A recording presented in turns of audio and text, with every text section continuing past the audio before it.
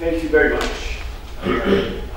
Thank you all for coming to SOAS today. Special gratitude to the Sheikh Mohammed MBI Al Jaber Foundation for inviting me to speak tonight. The foundation has been contributing to, amongst other things, education in and on the Middle East, and as well as art projects. And in all of that, I think they shine a light, a different light than usual, on the region. And I'm very grateful and honored that I'm invited to speak here today, because I think the Abraham Path too tries to do that in its own special way, shining a different light on a region that is so often and so prominently in the news. So, now you've come to listen tonight to a Dutch-Hungarian man speaking about walking in the Middle East. So I can imagine that sounds rather absurd if you think about it, because the Dutch are famous for biking, and the Hungarians are famous for many things, but at the moment not for many positive things, and certainly not for walking. But that's probably a topic for a different lecture. Of course, the truly absurd notion is not Hungarian or Dutch, it is in combination of walking and the Middle East. Because is it not so that the Middle East presently is walking towards us rather than vice versa? The dramatic influx of refugees through Turkey, Greece, the Balkans, and then into the EU, often on foot. They are fleeing a region with fragile states, civil war, religious extremism, terrorism, repression. And if the Middle East is not literally walking into our backyard, then it seems it is exporting its problems into our backyards. The Paris attacks last Friday were the most recent example. But the day before that, there was a big attack in Beirut. Obviously everybody's heard about the tensions in Israel, Palestine. A Russian plane was bombed out of the air above Sinai. And I can go on for a little bit. Then there is Jordan. There's little news from Jordan, actually. But you cannot find a stable country in the Middle East which has more troublesome neighbors than Jordan. So, in no place it seems more absurd to go for a walk, and yet in no place it is more necessary, and it is more fulfilling, and it is more hopeful. In fact, so, at least it can be. And I hope that this evening, somehow, in this lecture, I can walk you around that strange paradox. To that end, perhaps it's useful if I tell you something about myself. First, I arrived in Jerusalem in 2006, working first for the European Union, and then for the Middle East Quartet, mostly on the Israeli-Palestinian conflict. But I had the fortune to be able to travel to a large variety of places, across Israel, Gaza, across cities in the West Bank, Amman, Damascus, Beirut, and even Aleppo and Palmyra. Now, most diplomats that arrive in Jerusalem go through a sort of a routine cycle. First, there is naive enthusiasm, being deployed in a city that is at the heart, literally, of everything. The intractable Palestinian-Israeli conflict, of course, but also the world media, they're all there. They never take their lens off the city, the history of religion, empire. And then there's a reasonable quality of living, it's reasonably safe, and there's beaches very nearby. So after that, enthusiasm is followed by disappointment. Disappointment of making any meaningful contribution to a non-existing peace process, to a two-state solution that seems to be not a solution every day, and then frustration over how terribly deadlocked the international system is, in dealing with a problem that is really the pinch nerve of the world in many, many respects. After frustration comes anger. Anger at each and everybody involved, especially political leaders in the region, and then also throughout the world. And then anger is followed by the penultimate stage of cynicism. Not caring anymore. And then the last stage is escape, because diplomats have the fortune that they always go somewhere else next. A new posting in another country, another city, usually after 3 or 4 years of enduring Jerusalem. Now, to many that live in Jerusalem temporarily, including in the luxury of diplomatic offices and homes, the city in all its aspects, its road signs, its traffic, its walls, its flags, its graffiti, its east-west division, its total presence of religion and its total absence of any spirituality. The city is a permanent pressure cooker. This is what everybody feels, at least those feel that live there temporarily. In everything one sees and reads the symbols of conflict. To give you one example, before I came to Jerusalem, I used to run for an hour and a half to clear my mind from work, energize my body, and leave my thoughts about work behind. And I actually still do that today. The only place that never worked for me was Jerusalem. Because around every corner there's a new tyrant question. Is this east or west? Who does it belong to? Will people confuse me for the enemy? And why is nobody smiling? Now, I worked and lived in Jerusalem for 6 years, but contrary to the many others that I've just mentioned, I did not become cynical. And what saved me was a very simple thing. What saved me was walking. And with a small group of friends, every weekend I went out into the rural West Bank to wander around. It is an area small enough to get to know deeply if you spend the time, but large and diverse enough never to get bored. It knows some pretty tough hills. Some examples you see on pictures that I show, up to about 1,000 meters in elevation. Palestinians call them by the name of Jabal, mountain. But it also has more mellow pastures and valleys and spectacular gorges.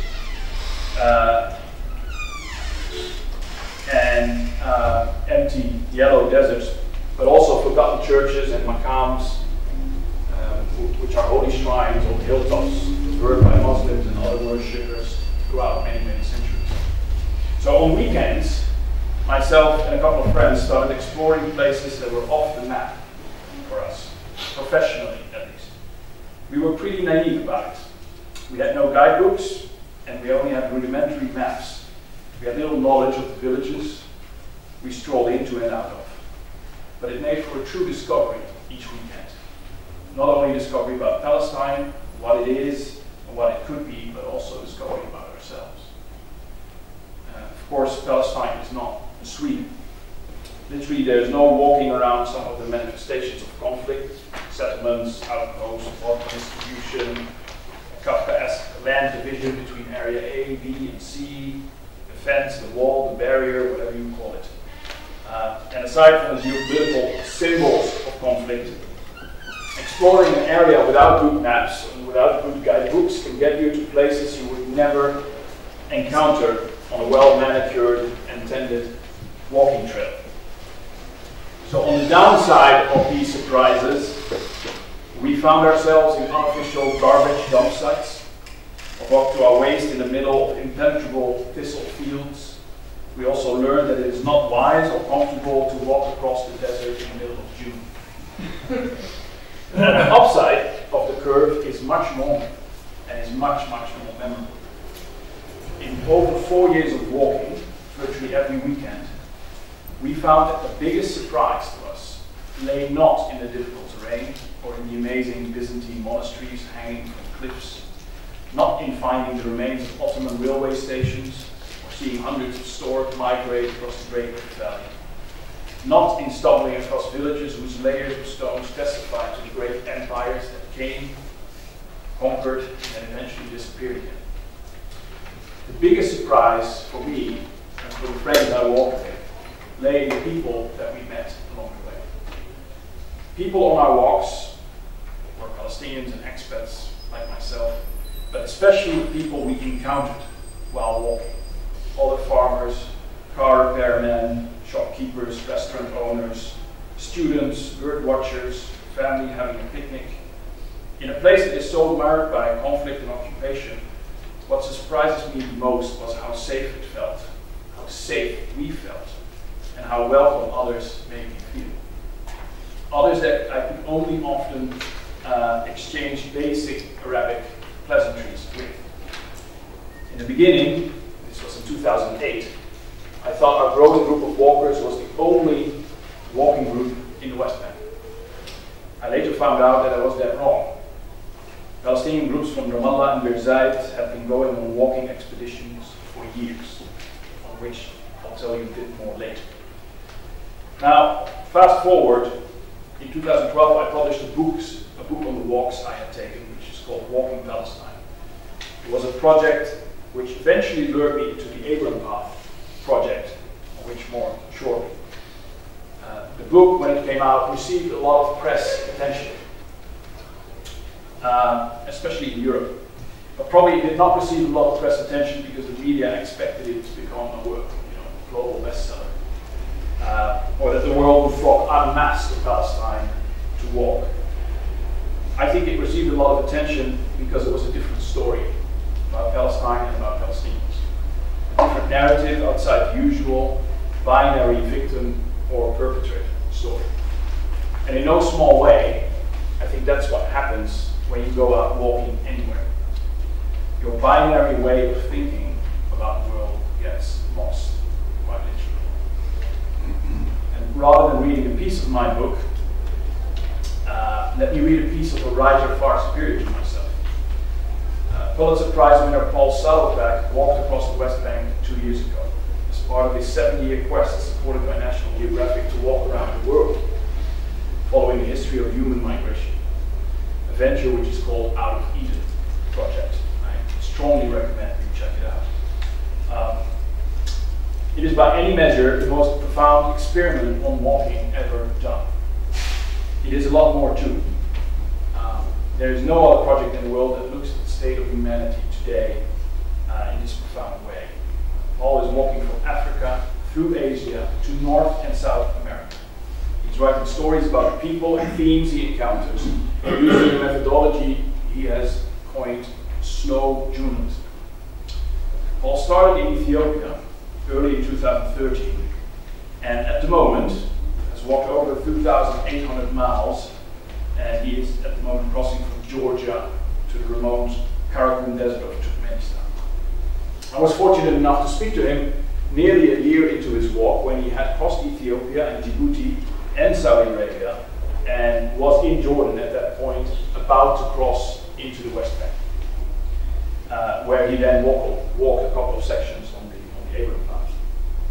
So I would like to quote one piece of his dispatch on the West Bank, which he walked with a great Palestinian guide called Bassam. We depart from Jericho, among the oldest continuously inhabited cities in the world. We employ no cargo animals. The West Bank is much too small to require mules. If we wished, we could walk across the region in a day. It is less than 20 miles wide at its narrowest point. But its size is deceptive. It will take us weeks to meander through the West Bank. Why? Because of its complexity. Because of its dense, compacted history. Because of its maze of frontiers, boundaries, micro-prisons, and no-go zones.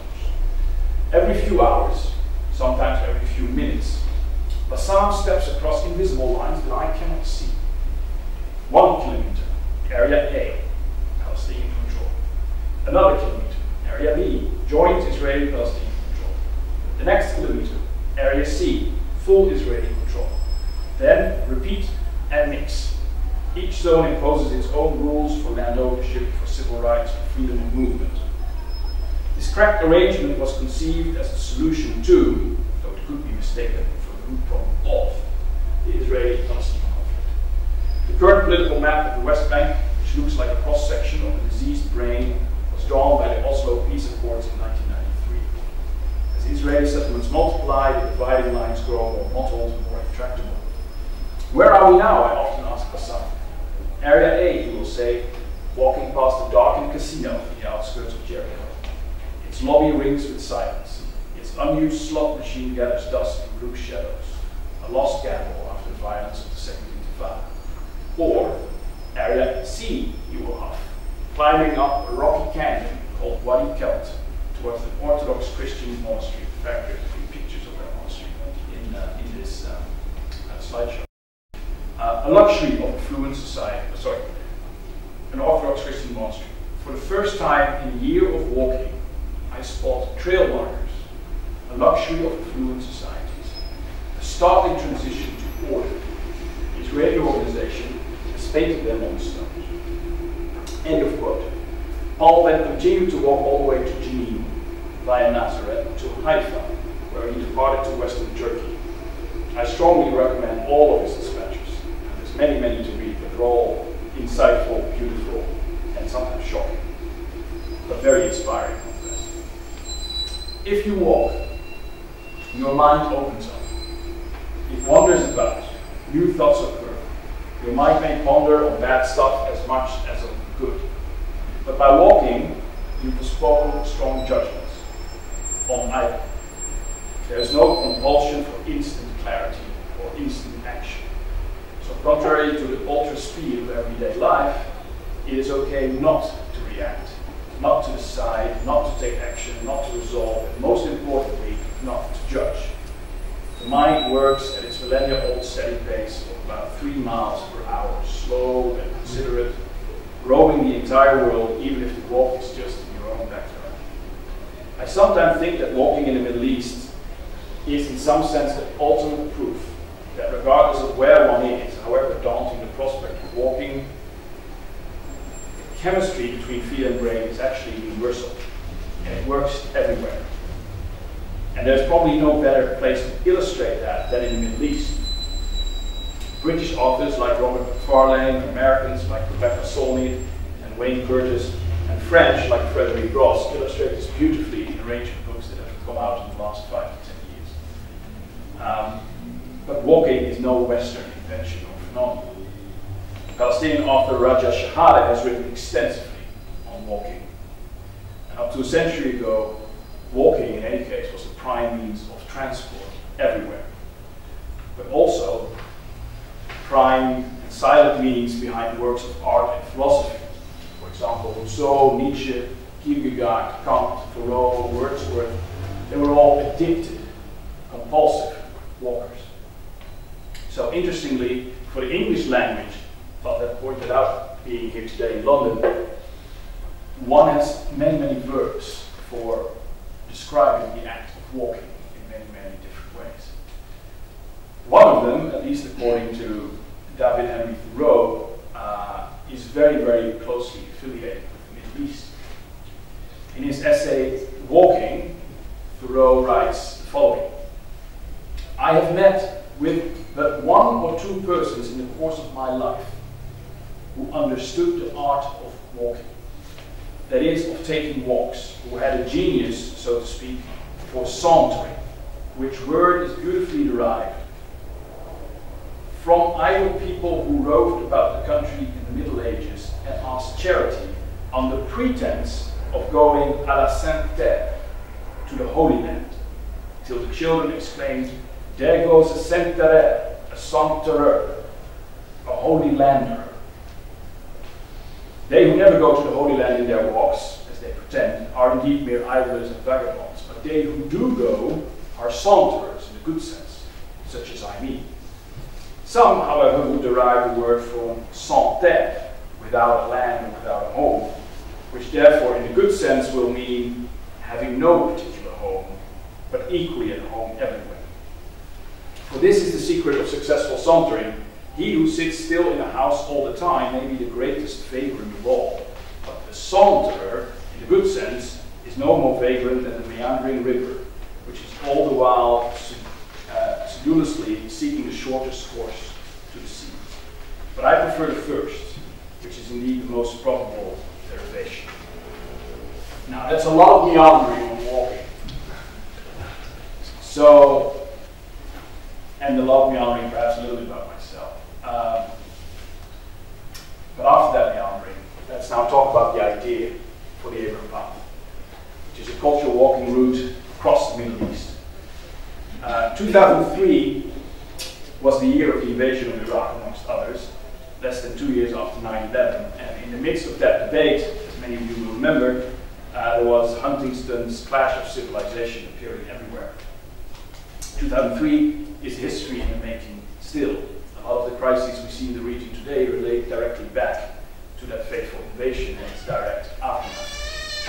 Then as now, a lot of people oppose the idea that it is somewhat the destiny of civilizations, or East and West, to clash with one another, that they are bound to be at war with one another. In that year, 2003, the idea of the Abraham path was born. Initially conceived by negotiation expert William Ury, who is still very much behind the initiative today, but then cultivated for a while at the Harvard Program on Negotiation, and eventually, in 2006, tested in the Middle East, and supported by a wide range of individuals, both from the Middle East and from the rest of the world. In its essence, the idea for the Abraham path is an antidote to fear, ignorance, and separation.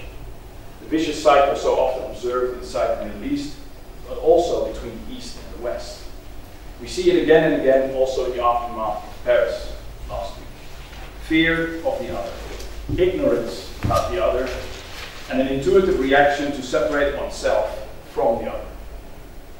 Build higher walls and fences, up the military game, even if all evidence suggests that the extremists are amongst us. They are our citizens. And even if all evidence suggests that the others are mostly fellow victims of extremism.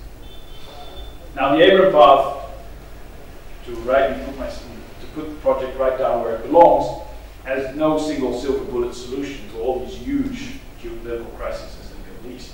But it does carry a very important message.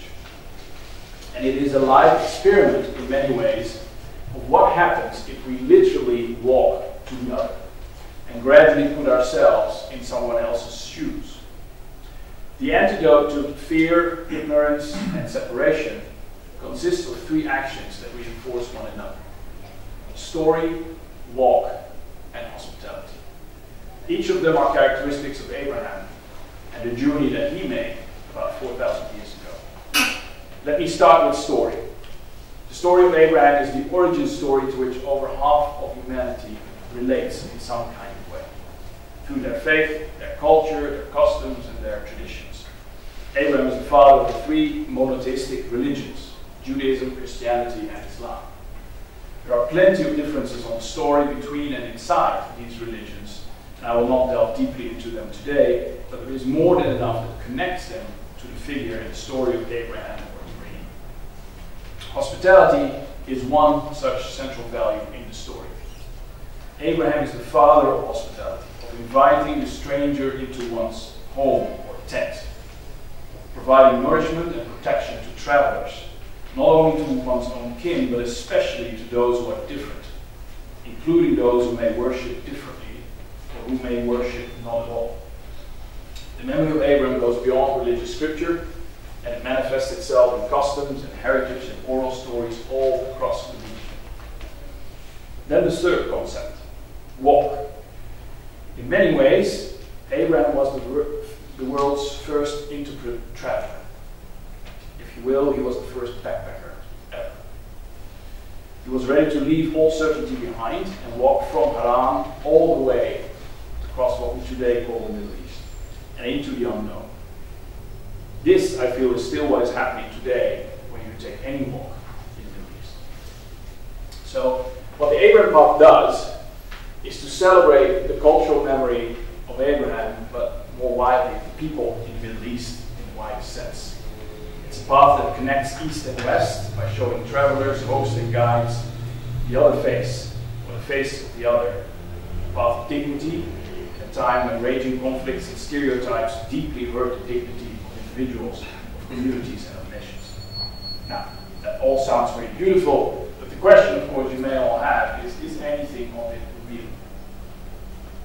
Is the idea of a cultural route across the Middle East around story, walk, and hospitality in any way actually real to people on the ground and to travelers?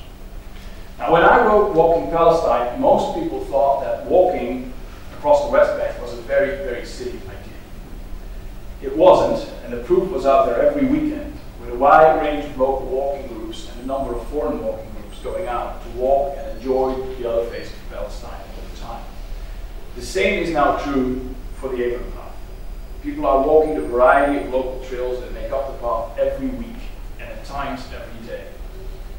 True, foreign tourism to the Middle East generally, and the niche of progressive adventure-based community tourism is no exception, is on the decline at the moment because of everything that happened over the past year and a half. The rise of ISIS and other older conflicts have dealt a pretty heavy blow, especially since the summer of 2014. And yet, I'm very optimistic, especially because there is a local walking, hiking revolution going on right at this moment in places that have, in the past, not seen anything like it, like Jordan, Egypt, and Palestine. In Palestine in particular, the Masar Ibrahim Al-Khalil meaning the friend in Arabic, and referring to Khalil or Hebron, which is the burial place of Abraham.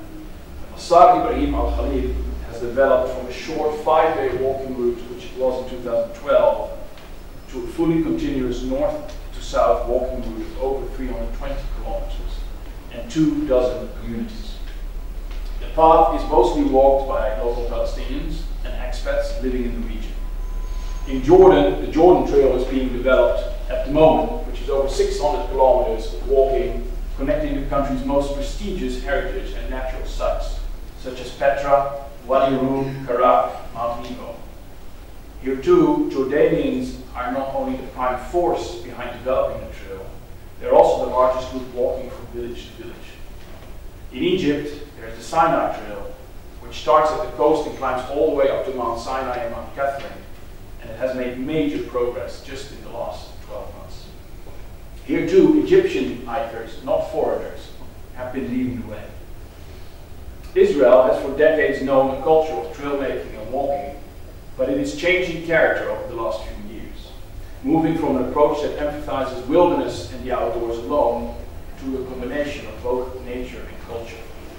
The Negev Highlands Trail is such an example, which is on the Eber path as well, where Bedouin communities that are normally at the margins of society in Israel are deliberately integrated into this trail.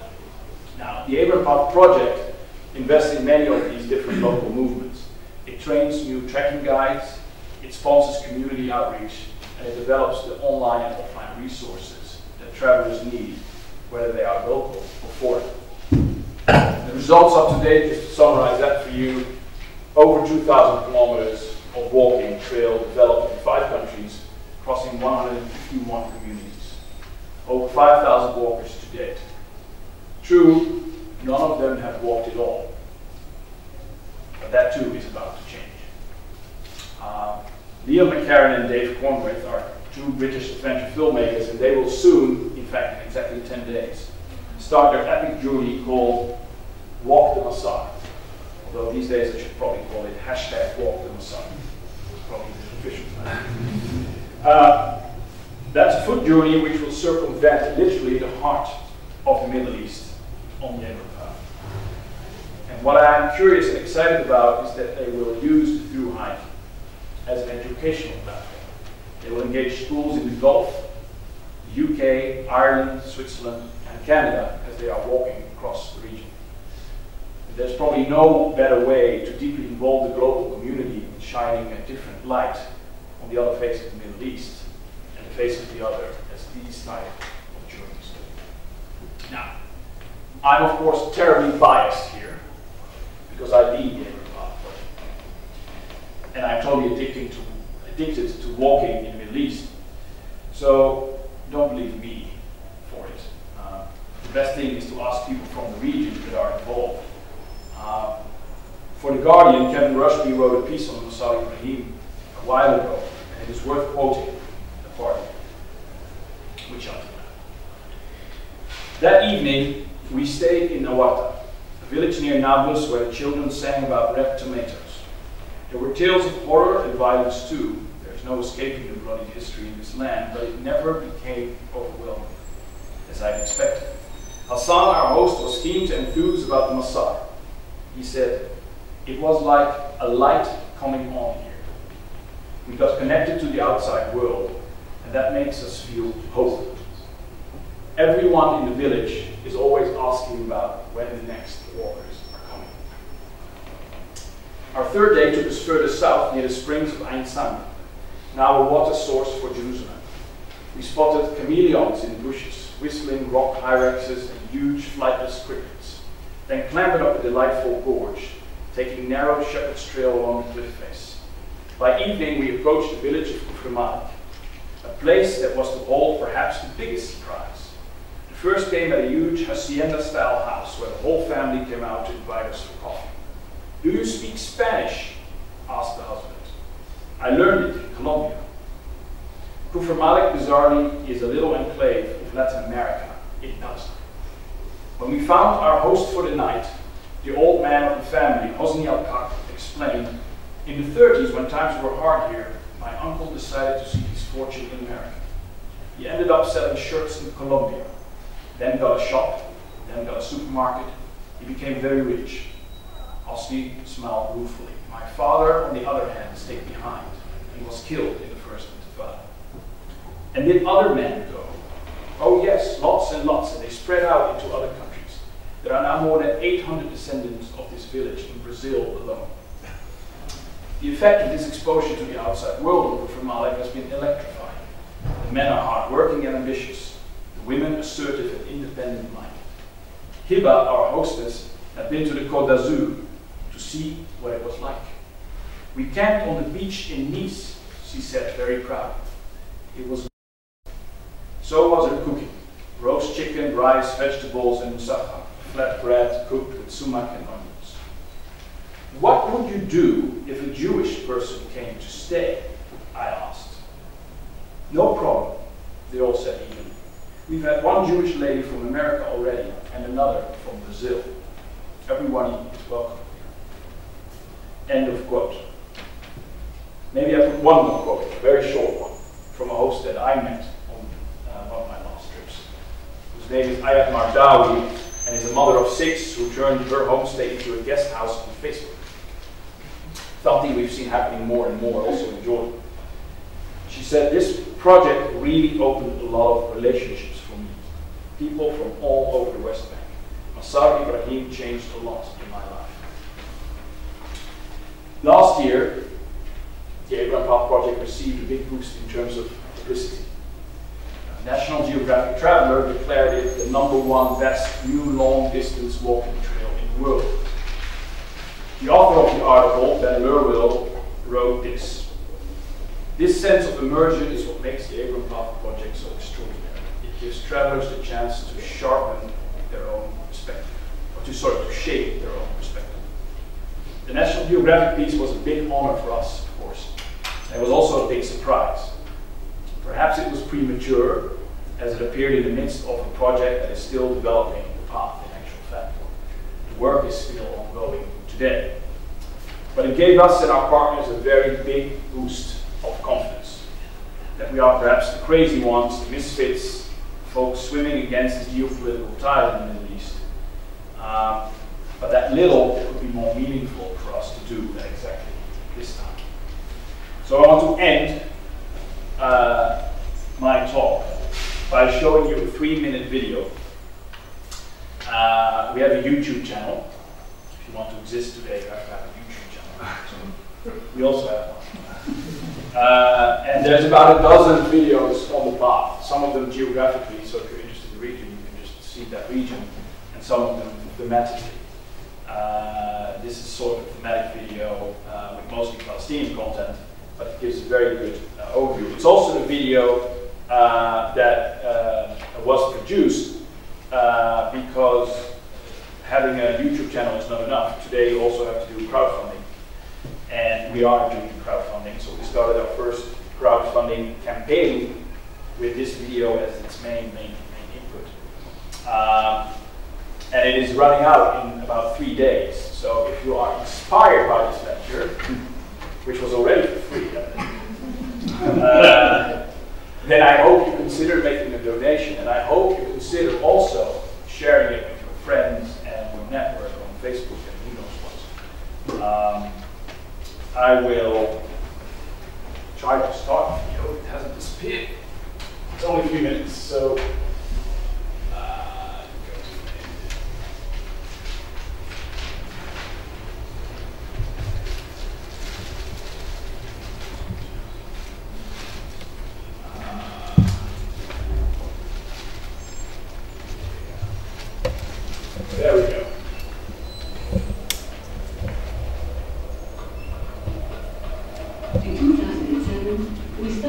journey into the heart of communities, to develop a long-distance walking trail, following the footsteps of Abraham, the legendary ancestor known for his hospitality and kindness to strangers.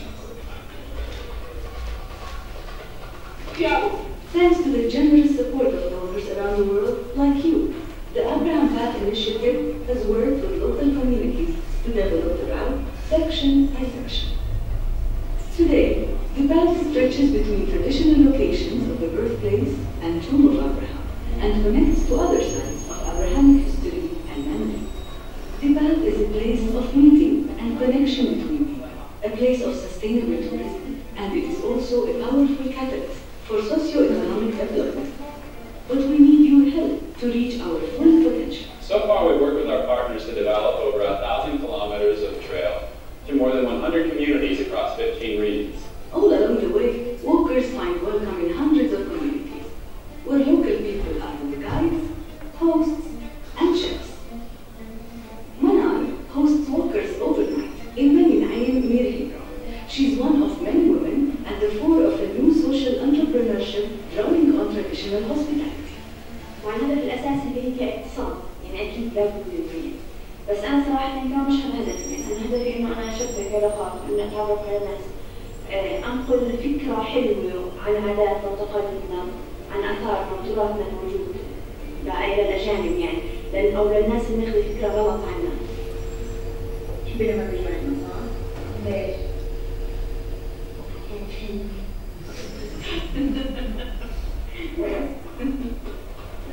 As our aim to reach out to Bedouins, communities with villages, refugee camps, cities, and so on. So people can learn about the variety of different kinds of populations. In addition to that, it creates economic change, benefiting thousands of people and creating a lot of new jobs. I love this landscape because it's silent, quiet, no car, no electricity, nothing. And I like that feeling of freedom, to be free and just sit and enjoy it.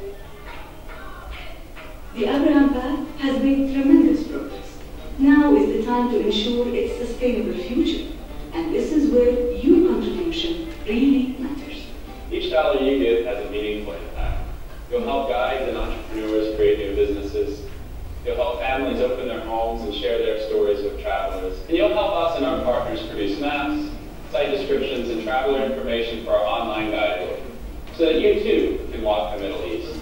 Join the community of path builders. Let's create a trail of friendship and hospitality. So, walk with us.